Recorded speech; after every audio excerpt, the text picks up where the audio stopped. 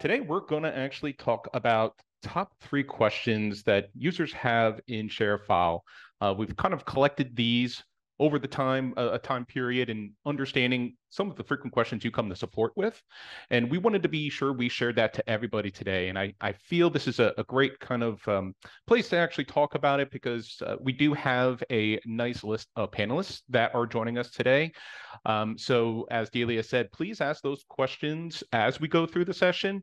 We're going to have time after this to be sure to try to answer some of those live and of course, extenuate some of the demos that we actually can provide. But as always, try to ask those questions while the session's going because we do have those panelists ready to answer those questions.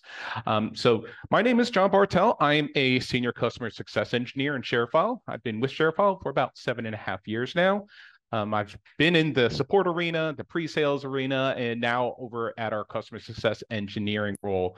It's a great role to be because we do host things like this as our webinars, and we do help, of course, clients get the most value out of ShareFile. So if you see us around, awesome. You'll probably see our names within your account. And we're actually going to talk about just actually how to contact us as a CSE after we go through some things in terms of how you get support. So we're going to talk a little bit about the differences from support and the customer success engineering role.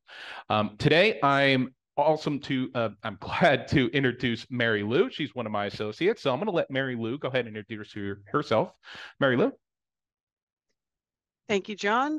Good afternoon, everybody, and thanks for being here with us today. I am also a customer success engineer. Been with ShareFile coming up on 5 years now. I've spent the first 3 with technical support, so I've seen my share of questions. And now, as a customer success engineer, I help my customers get the most out of ShareFile, and I'm super glad to be here. So thanks, John. Yeah, absolutely. All right, so we have a couple of slides here just to go through for today, and we're going to get to the bread and butter. But as always, thank you so much for joining. We, again, really appreciate your time joining us. I feel these are really good webinars to join and get some information out of. And like I said, it's a good avenue to ask those questions that perhaps that you had on your mind. This is the platform to do it. So definitely, again, ask questions in the Q&A section. We'll be happy to answer those. And again, hopefully we'll get to some later on that are more pressing where we can demo those things out as well. On the agenda today, we're going to go through some tips around resetting passwords. This is a pretty constant ask in support, believe it or not. Obviously, you're dealing with a lot of external clients, right? Your clients that you're working with to retrieve files, to share files, and there's all walks of life that are interacting with your ShareFile instance. So we do see quite a lot of that where either employee or client forgets that password. What's the best approach? What are some tips and tricks to be sure that you as an administrator or even employee can help facilitate getting, of course, those shares across to the client properly? And again, if they have problems with logging in, how to approach that. Then we're going to review how to create share and request link settings. I think this is a very basic kind of demo in the sense, but we do get a lot of questions about what are the right settings with your share and request links. How do you set those up? And what are some other differences that we have in terms of collaborating with clients? So I'm going to go over that. And then we're going to go over the reviewing of folder permissions.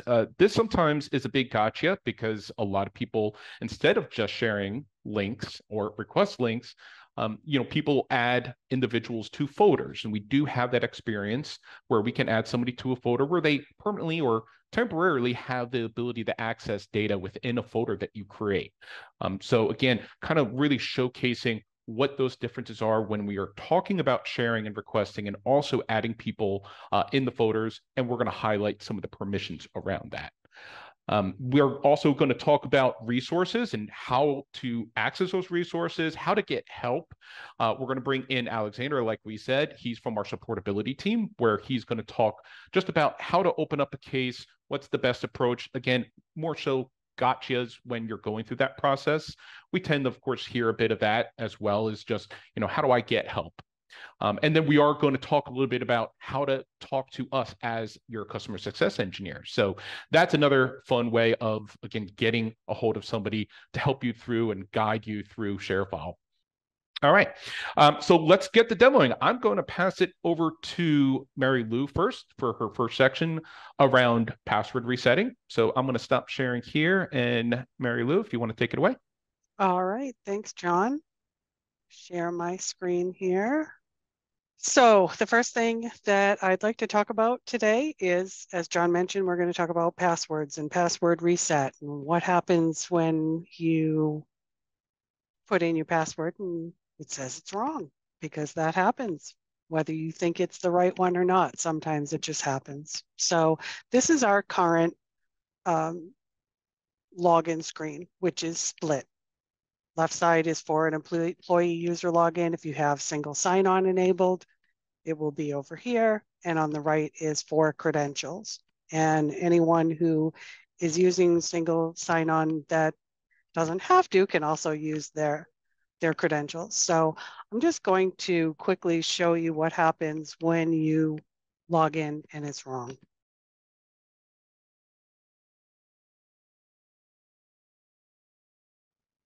Okay, so you get the username and password was incorrect.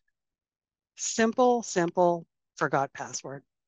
It will send you an email to reset your password. You'll come back, you'll put the correct password in, and you'll be able to sign in. Have two-factor authentication enabled, and you're going to be able to get right in. If you trust this computer, it's going to not prompt you every time when you log in. Okay, good that this happened so that I can tell you why it happened. I had the ShareFile account up on my bar since about a half an hour ago, and I didn't use it right away. The login screen was just sitting there. If you let your login screen sit for more than 15 minutes, it times out. And that's why we had this experience. So if that does happen to you and you say, oh, I just left it up, just refresh and you're going to come right back here.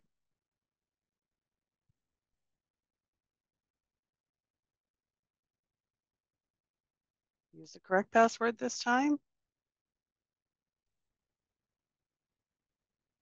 And my password is incorrect again.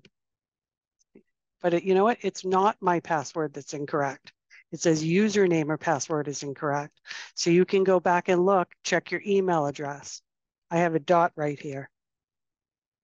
That was the incorrect piece. So it isn't necessarily your password. So always check your email as well.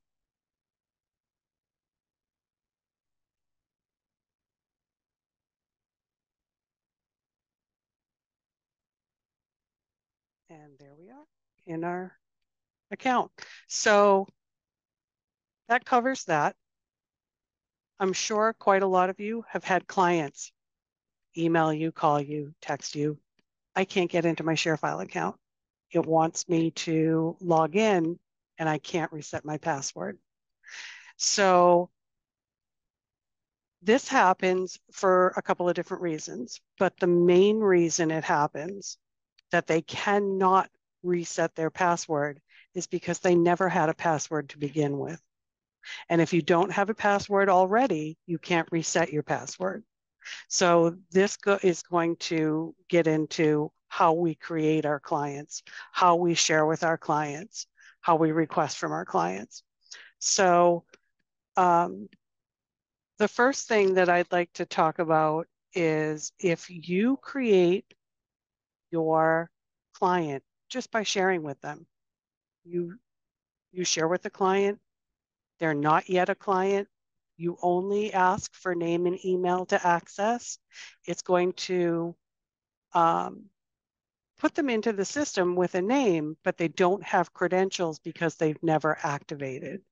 So if you're an Outlook plugin user, which many of our users are, you want to make sure that, and I'm just going to pop into, your admin will have this section of file settings.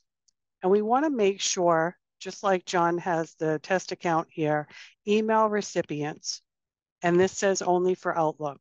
When you're using the Outlook plugin and you share with someone that is not yet a client, and email recipients is your default, then the system is going to recognize whether they are a user yet or not.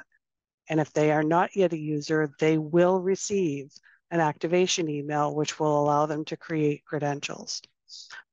So anytime you share anything with them later that requires any kind of login, if you're sharing to require login, if you add them to a folder that requires login, anything, they will already have credentials. And if they're faced then with the incorrect password, then they will be able to self-service the reset for the password. But if you don't have email recipients, you've only asked for name and email when you've shared with them, but now you need them to log in, they're not going to be able to do that reset. So they're going to contact you and say, hey, I can't reset my password. Can you help me out? Yes, you can. So what you're going to do is come over to people, and you'll see right at the bottom of people, resend welcome emails. You'll be able to go into your address book, find them because they will be in the address book. They just have not activated. And you're going to send them this welcome email, and this allows them to activate and create credentials. Let's see. In the case that you have created them outside, in the same manner, but outside of the Outlook plugin, if you've shared from the desktop here or from a link, and you have, in the same manner, you've only done name, email, they were created as a user, but they don't have credentials, you'd do the same process. You'd come over and resend a welcome email to them, and that's going to take care of things for you. But be sure, if you are the Outlook plugin user, that you've got your admin to set email recipients as the default. There's no downside to having email recipient as your default in the Outlook plugin. Another good way to ensure that people have activation and credentials is to create them before you share with them, before anything else. And you can create your clients here. And when you create them from this scenario, then they will receive an activation email. Let me show you activation, because when John added me to the account, this is what it will look like that they get. You've added them to the ShareFile account, and it will tell you right here, activate the account. This is where it's going to allow you to create credentials. So let's see. I had one more thing. Oh, adding to a folder. You can also create people when you add them to a folder. So if we're in a folder and we want to add someone, hit under people, we're going to add people to the folder. And if the person doesn't exist yet, we can create new user. It's basically just the same way that you're creating over at the people. And when you add them, they'll get the same type of activation email so that they can create credentials and see the folder that you have added them to. Something else that I wanted to go back to, not sure that I've, okay. So this looks a little different. This is what you all will be seeing over the next week or two. And this is what we're calling our new sign-in experience. You'll see that it is not split any longer. There's just a place for your email. And if you're a single sign-on user, you will enter the email associated with the account. And when you continue, it'll default into your single sign-on experience, or it will ask for your password. But things are meant to be simpler and, look better. It's going to be a nicer login process. So if you are not yet seeing this, then you will be able to see it over, like I said, the next week or two. I think that's all I had. John, did you have something else that I'm missing? Yeah, I think, maybe one of the things just to talk about briefly is just, we get a lot in support is that, we have clients, employees that don't get a reset email, Yeah. when they go through that. Anything just to kind of mention there quickly about that? I think that's always pretty Sure. top of mind.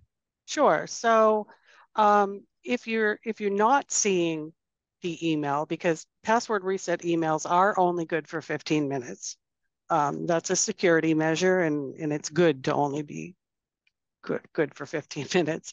But if you're not seeing it within the first minute or two, check your spam folder, your junk folder. Lots of times, there are filters on your email that are going to shift them into these other folders. And so check with those. And if you're still not seeing anything in spam or junk, then you'll be wanting to ensure that you are allowing sharefile.com emails into your service so that you can receive them. Yeah, I think that's pretty important, Mary Lou, when we're talking about that. Now, we probably have a mix of people joining today, but more so also for the administrative side. I think it's always good to double check those domains that are coming in from ShareFile, because by default, we are using our own email notification server. So I do want to post that in chat here. For everybody that is kind of wondering what domain they're coming from. This way, again, as an administrator, you do have the ability to check any kind of whitelist that you might need to put those domains in. That sometimes comes in often where, again, we can't see it even in spam or your junk folder. It could be that your mail server is totally blocking that domain. And it's always just a good reminder for administrators just to double check those that you aren't actually blocking those, or it's going to any kind of filtration before it even gets to the recipient. So I did post that in the chat just so people are aware of that. But yeah, I think that was great, Mary Lou. I think that covered quite a lot. And I feel you hit on pretty much anything that I can think of when it comes to just kind of the password resetting, especially with clients. So awesome. All right. Thank you. Very good. So I'm going to take back over my screen share. Okay. And let's get back over to a couple other topics now. Now that we talked a bit about just kind of resetting, getting your clients collaborated, seeing maybe some issues where they're having issues trying to access the share link or the request link that you're sending them. But let's get a little deeper in terms of just setting up those shares. So Mary Lou was awesome to kind of go over that experience where we're having those problems, but how do we get to those problems in the first place, right? Because obviously the client needs to get to your ShareFile instance to be able to see that data or the file that you're actually sharing with them. So let's talk a little bit about creating those share links and a couple of nuances about them. So right off the bat, just to kind of start as a scenario, if I'm, of course, let's take tax for the perfect reason that we're kind of having this, because we do see a lot of these questions in the accounting and legal side. That's where Mary Lou and myself are actually in terms of verticals and dealing with clients in that vertical. But a lot of times we do get confused around when do I send a share and when do I add them to a folder? We're going to get to more of how to add people to folders and the permissions. But if I just need to send something, say, to Mary Lou very quickly, it could be a file or two, it could be a whole folder, but I don't necessarily need to send them anything else other than that. Creating that share link is preferably the way to go. There's two ways we're going to talk about that today. First, when you do log in, you're going to have a nice shortcut section here. And to start off, you'll see the first two options here is your share link and your request links.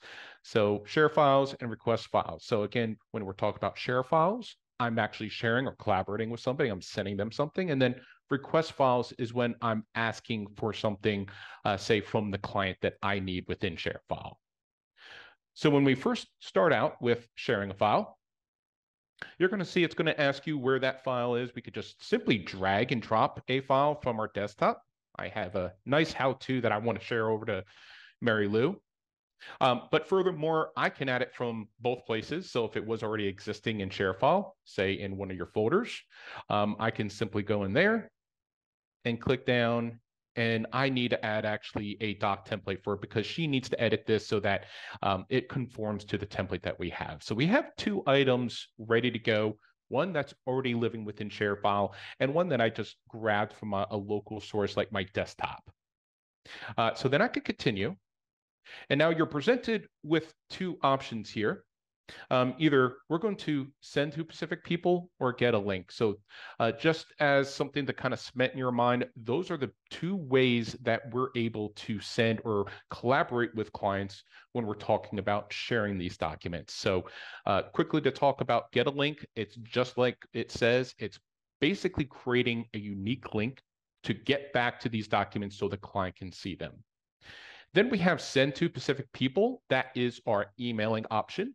So this will actually send an email from our ShareFile system with those links in it. So this way you don't have to say grab the links and then put them in your own email. But that's your discretion. If you feel it's easier to use your own email, the get a link could be the way to go for that way of collaborating. I'm going to first talk about sending to Pacific people. I feel this is a great way to do it within the system because you do have a little bit more trackability when you're doing with sending to Pacific people because you do have your own inbox here. So you could track sent items from here. So that's one nice way in terms of just doing it through email. But let's just get into the options real quick. What are some ways that I can secure these documents so when I do give it over to Mary Lou, we do have a very secure way of accessing that document so there's no kind of, say, threat of somebody intervening and being able to grab that data. So first off at the top here, you're going to see what we're allowing Mary Lou to do. So you'll see a view, which if I'm just choosing view, only what Mary Lou is going to be able to do is view those documents and preview them. Because they are Word documents, she will actually have it open directly in the browser. So there's no need to actually have, say, a separate Word document or anything that they would have to open, say, locally on their computer. Now, download allows them to view and download those documents and then do what they will with them. And then the edit option, this is our co-editing option through Office. So as you saw, those are Word documents. So things like Excel, Word documents, PowerPoint presentations, anything that Office provides, you'll be able to edit those live within ShareFile, and we can actually collaborate together. So that's actually a really nice feature when we're talking about collaboration and editing something very quickly. All that is kept within the ShareFile ecosystem. So that's, again, a nice touch. If you didn't have to download, edit, and send back, we do have the direct way of just editing these documents. Down below, you do have the access expiration. So this doesn't mean it's deleting the files that I chose. This is simply saying the link that I create to access these documents will expire after the given time. I'll show a little bit about how to customize this and how to lock down some of these options a little later on for the administrators that are in here. But I can have this, say, go down to 1 day. So basically, Mary Lou has 24 hours to be able to, say, download these documents and do what she will with them. Down below, we do also have require recipients to log in. So this, if gets to Mary Lou, she will require herself to log into her client account that you've set up. As she showed you, there are many different ways to create that client. The great way, though, is if they aren't already in the system, this will actually activate the client for you during that process when she does get the email notification, which is actually a very nice touch. And again, another reason maybe sending to Pacific people, meaning using the email option, is a good way to go. A couple other options we won't get too deep into today. You do have one that always links to the latest version of the file. So if you do have a different version of that file, which we do have something called versioning within ShareFile, it will always link to the latest version that you have within ShareFile or what I have given to them.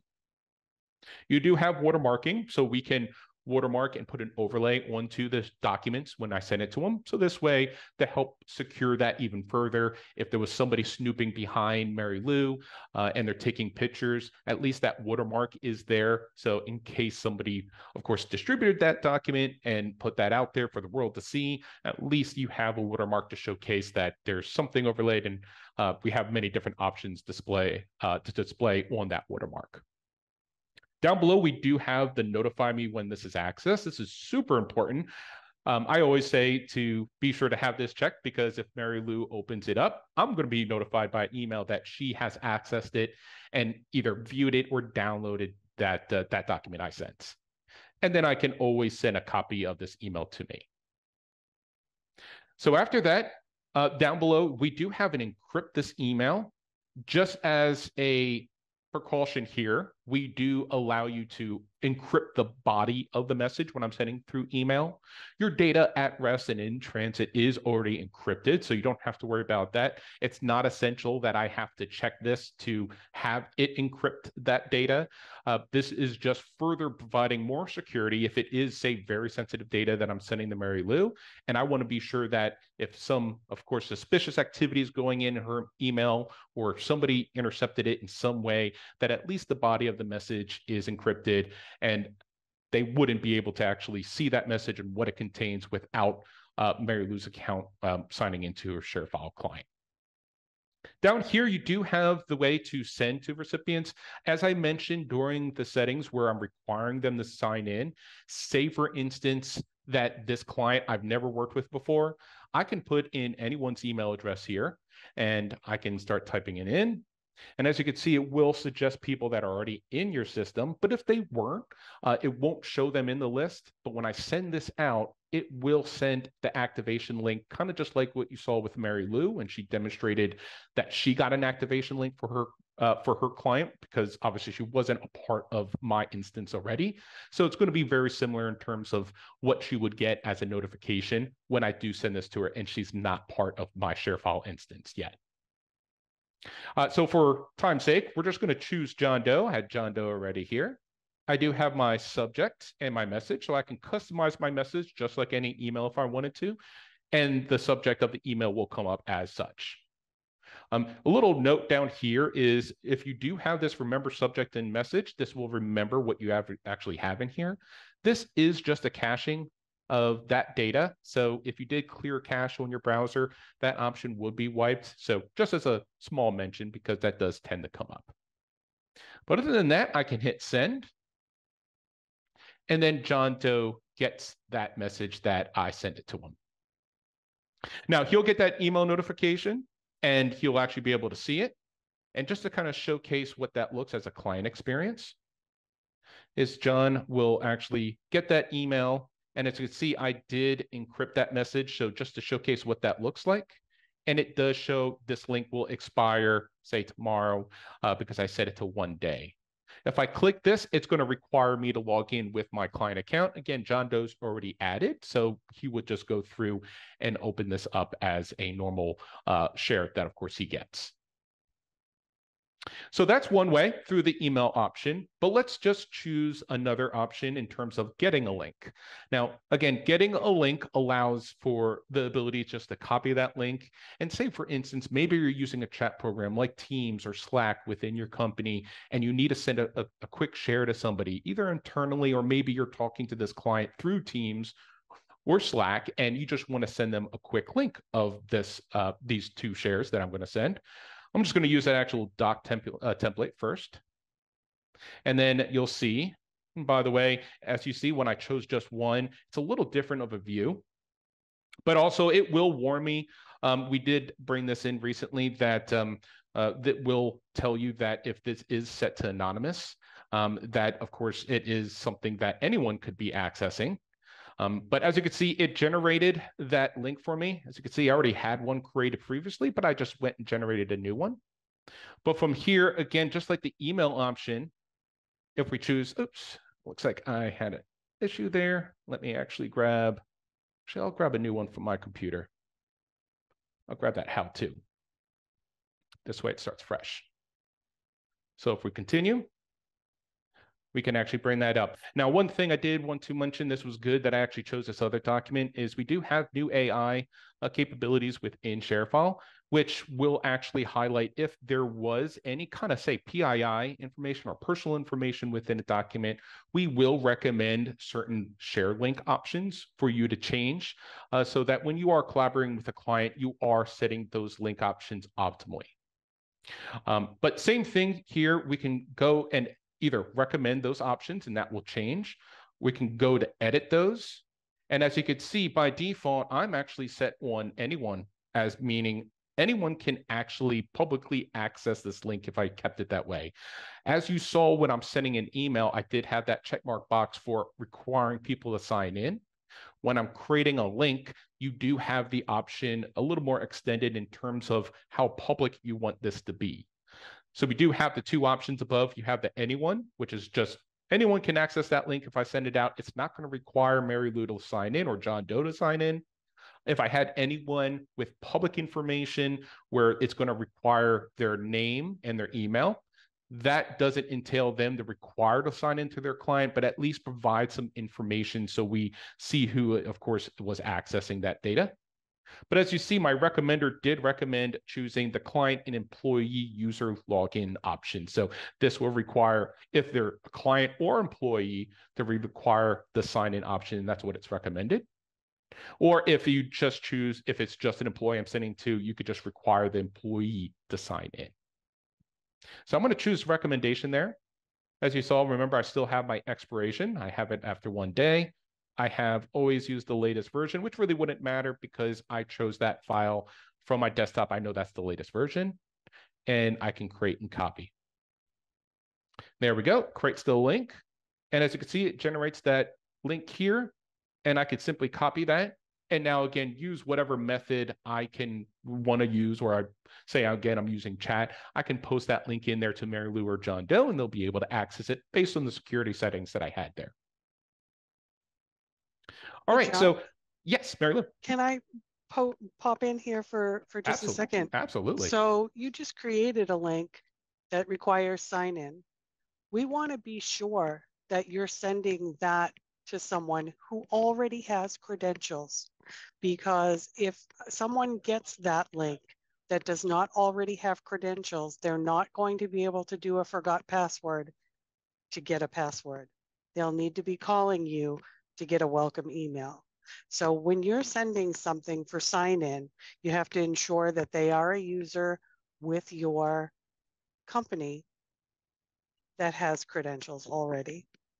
Yeah, that's actually a really excellent point. And that's why I say more of the sending through the email option is great, because if they weren't already a client, that will activate them during that same process that they get the link. But yes, to Mary Lou's point, I think she brings it up perfectly. If I did just use a link and I did require sign in and I sent it to say Mary Lou before she had a client created, she's just going to get a pop-up to say, hey, you need to log in. And that's going to confuse people because they're going to say, well, I've never actually had an account. And this is going to generate more time where they would have to go back to you as the employee or you as the administrator in ShareFile to create that client first. So I think that's a very good distinctive way of understanding what is the approach you need to take when you are sharing something. Because if I did come in here and created that link just like I showed you, and I passed that over, like, again, you're going to be losing time because then now we're waiting on the client creation before they can actually get into it. So that's why I say definitely the email method is the way to go. And I strongly recommend that. But if you are getting used to ShareFile and you know I've worked with this client before they have a client account, then using the get a link is definitely the method that you can use to help customize that a little bit better. Very good point, Mary Lou. Thank you. Let's talk directly about also request links. I'm not going to spend too much time because I want to be sure we move on to everything else that we have. But when requesting a link, we do have the same options, just like we had with sharing. The big question that we're always going to be asked when we're creating a request link is where these files are going to go. First off, by default, it's always going to go to your file box. Your file box can be seen under your folder section and under here. This is a temporary space for when, say, for instance, you don't have a folder you want to put in requested files into. It will go based on the retention policy that you have in ShareFile. If that's not set, then it will only last in 180 days of existence within your file box. So just be cautious of that. I always like to talk about that because people tend to just create the link without choosing a location. So again, if I'm working with John Doe and I said, hey, I need some files from them, I want to be sure that it's a folder that I have created for John Doe. For instance, I have a customer folder that I've created for him. Be sure you select that first, and then be sure then to check off which one you want to do. Again, the get a link has the same options like we just went through. If you do require a sign-in with that, just like we have in here, as a warning, again, they're going to be requested to log in first. If they don't have that client account, there's no way the system will understand if they have a client account or not, because there's no validation of who I'm sending this to, right? That's why I always say when we're actually creating this to send to specific people, because if I just chose, say, John Doe, and he didn't have a client account, and I do request that he does sign in, as you saw here, it will, again, activate or help create that account before he actually logs in and can send files. So I think it's very important. So just to imitate what we're talking about, again, get a link and sending it through email, have two different ways of doing it, but just be cautious of the way you approach this when, if you know you have a client account, you're working with them for a while, get a link is great. But other than that, I say going through the message option is the best way to go because you do have an inbox to be able to track all your sent items through email. All right, one other thing I want to talk about is when we're actually creating or sending shares. As you saw, I did that through the dashboard, but say for instance, that data already existed within ShareFile within a folder. I can always go into that folder and check off the options or the files or even a whole folder to share, and you'll see that share option at the top here. Same options that we'll have is either send to specific people or get a link. But I wanted to quickly show that because there are sometimes confusions that we get in support where they are not sure what to do in terms of the differences or if there is any differences. I did want to remark that very quickly, but these are the same options we just went through. The only difference is, again, I went to the folder where the data exists and that I have access to, and I'm able to share from that side. So just to differentiate between the dashboard versus going through a folder itself. Lastly, for sending requests and shares, Mary Lou did touch on this very briefly, but I wanted to highlight this for the administrators out there. As you saw, I had different options to choose from in terms of how I can secure the share even further. I did have anonymous options over here. If you say you wanted to lock down your account even further, be sure to go under your admin settings, advanced preferences, and file settings. Again, this is just for the administrators out there. If you don't see it, you could just be an employee without that administrative permission to be able to access this. But the great thing here is I could take these anonymous options out for my share links and also do that for my request links. So then this will basically disallow any employee to be able to choose the anonymous options that we have at the top there. Furthermore, we do have the ability to change, of course, the different default permission. So if I did have anonymous already still checked, I can have it so that just by default, at least it goes to client employee user sign in. So if there was somebody in a rush sending out a share and they didn't get to the edit option section, it will always say default to your client and employee sign in. So this way, at least you're solidifying that at least you know that they're actually sending it with some security in mind. Also, for your maximum access expiration, you could set that as well. So for instance, if I said my max is going to be 7 days, they're only going to see up to the 7-day mark in terms of the expiration. So if you do have some sort of compliance within your company so that there's links that aren't just lingering out there forever and somebody actually chose never, you could come in as an administrator and set this to after 7 days. And this will prevent users from going past that and this abiding by your compliance in terms of accessing data externally from your company. You also did see I demonstrated a little bit of that AI where it did recommend certain changes based on the data that I'm sending. If you did have the need to turn that off, if there was some concern, security concern to turn that off, you could come in here and simply disable that, and that will disable the share options and disallow the ability to show you what is, of course, what can be changed there. Lastly, I wanted to go over to our folder section and talk a little bit about permissions before we get to some of the support side and how to access or how to contact us as CSEs. But wanted to showcase two things here with folders. You will always see a personal folder and a shared folder as it stands right now. These basically have the same functionality, but as an employee, not a client, clients don't have personal folders, but as an employee, they will see these two. You can create folders and keep data in both of them and be able to share out just like I showed you. But tend to think your personal folders as a means of keeping data in there that maybe you're just working on. I tend to always recommend if you're sharing something out or you're adding people to folders, do that under the shared folder section. Because the shared folder section is a way to see what folders you're added to or that you've created and shared out to other people. I did want to make that remark because sometimes there is a bit of confusion in where to keep that data and, of course, differences in between. Let's talk quickly about just some folder permissions as it stands.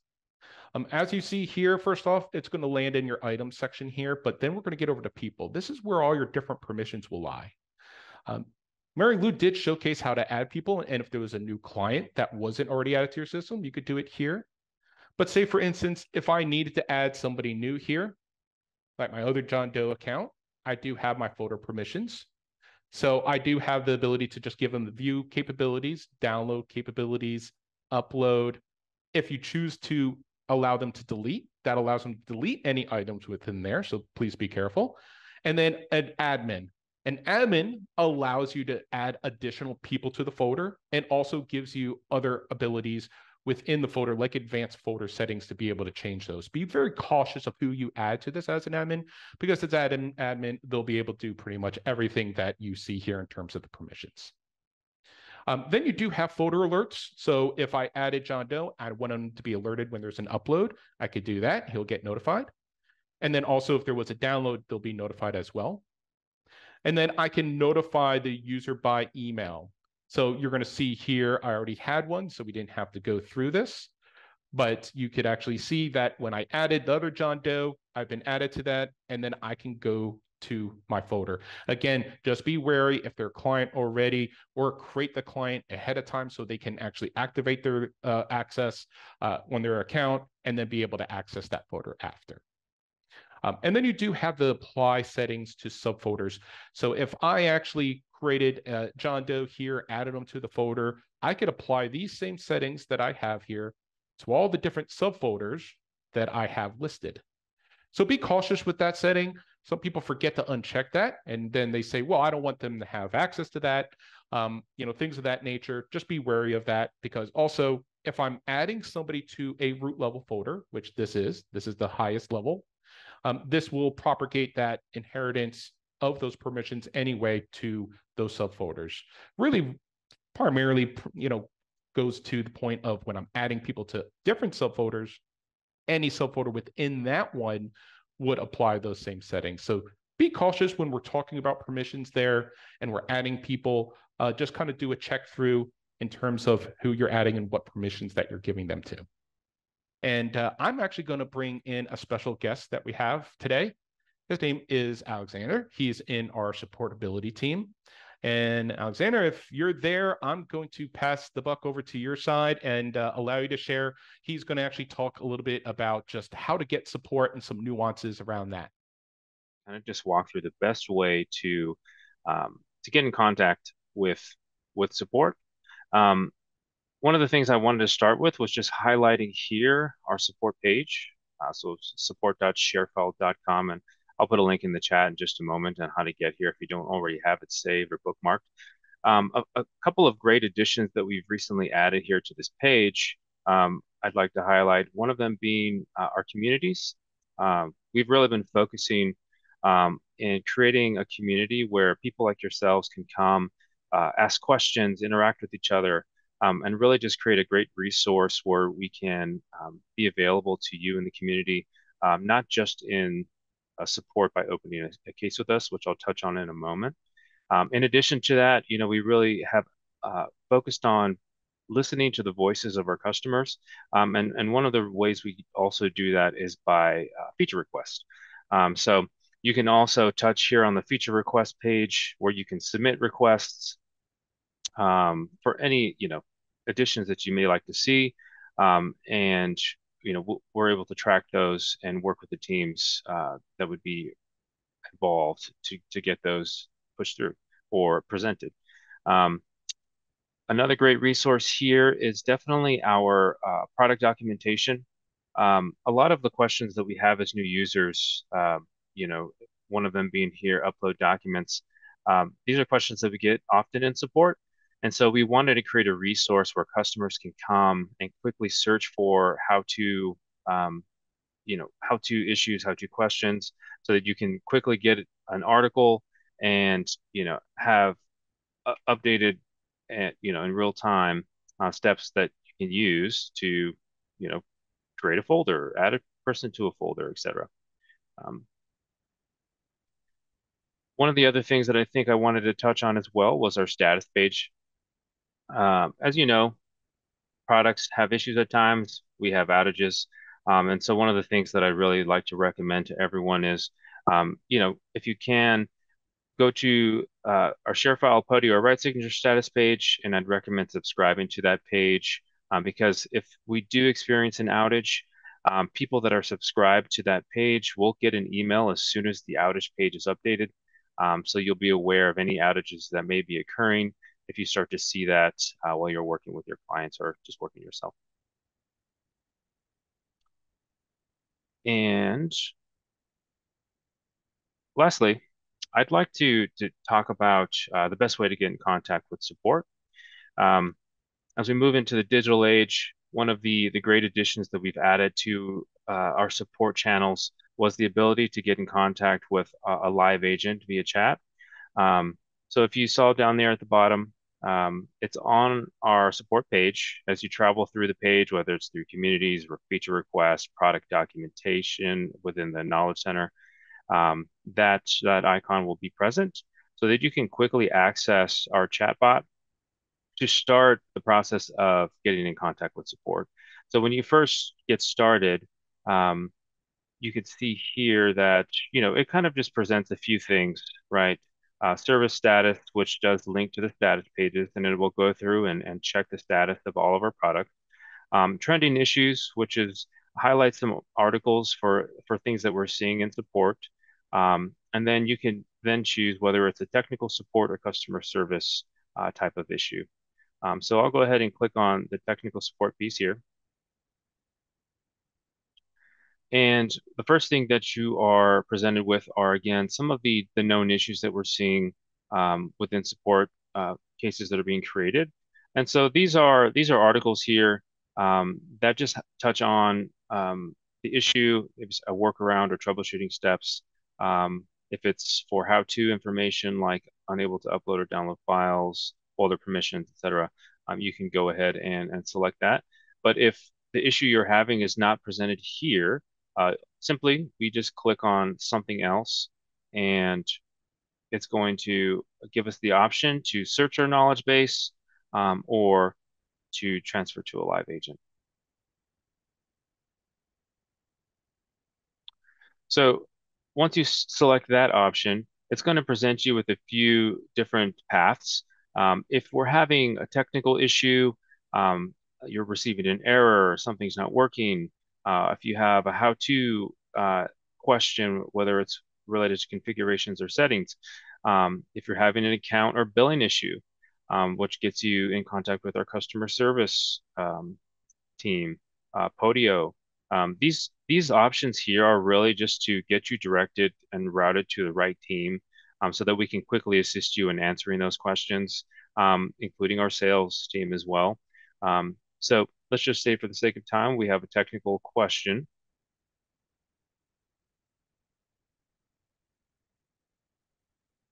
the next thing we'll be presented with is the contact field. Now, I've already logged in to the Experience Cloud here, so it's auto-populated some of my information. But if I just quickly fill this out, we will type in, how can we help today?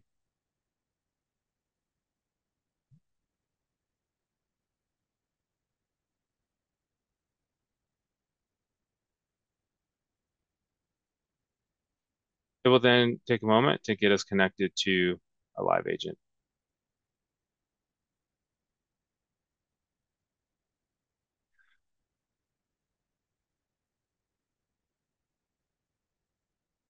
Now, while this is transferring, one of the great things about the chat has been that we've seen for our customers as we support all of you here as well as your client users, is for the chatbot, we are able to quickly answer questions that our customers and your clients have.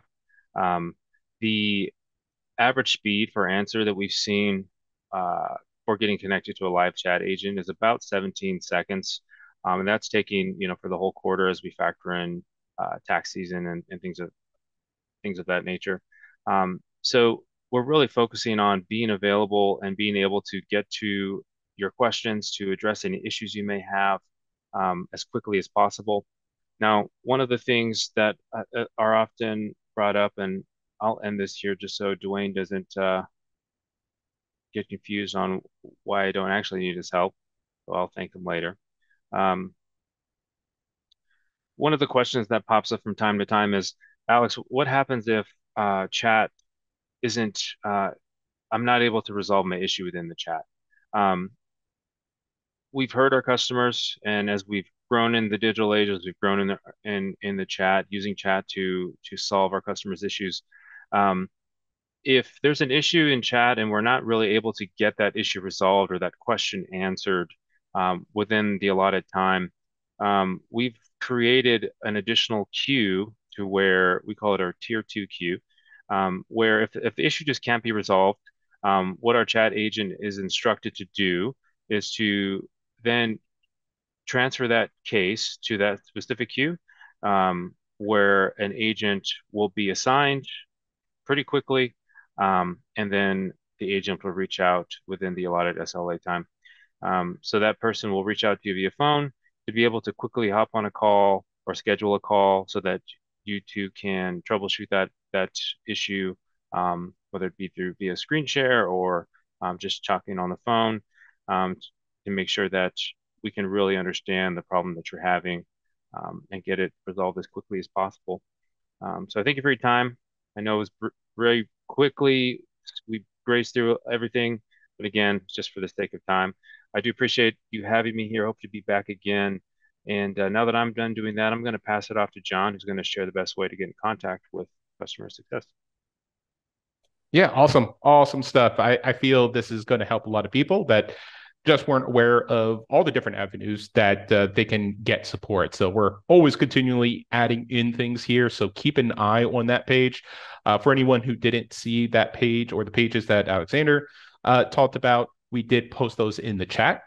But the last thing I wanted to show to you is how to access or contact, I should say, your customer success engineer. So those are individuals like myself or Mary Lou. We're typically tied to most accounts in ShareFile.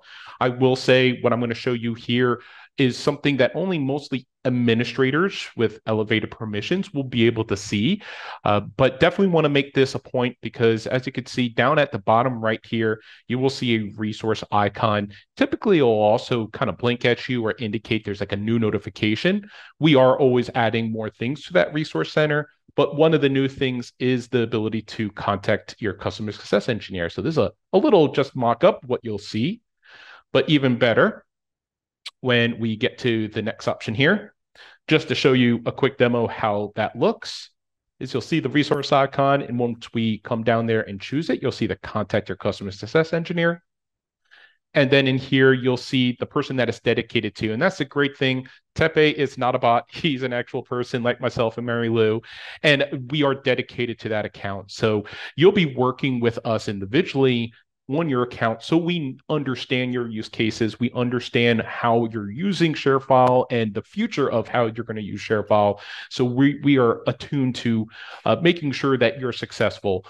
Think of us as, your technical liaison in terms of just being sure that you're getting that value out of ShareFile. But wanted to show this because I definitely think, based on what Alexander showed today about getting support when something is broken or you're not too sure of what's going on, and then also having your dedicated CSE to come in to help bring more of that value to educate and to train, that is just giving you that full 360 view of supporting you as a client from ShareFile, being sure, again, you are well taken care of. So again, for administrators, keep an eye out for that. If you need to contact us for anything, you're looking for training, you're looking for technical guidance, definitely reach out to your CSE.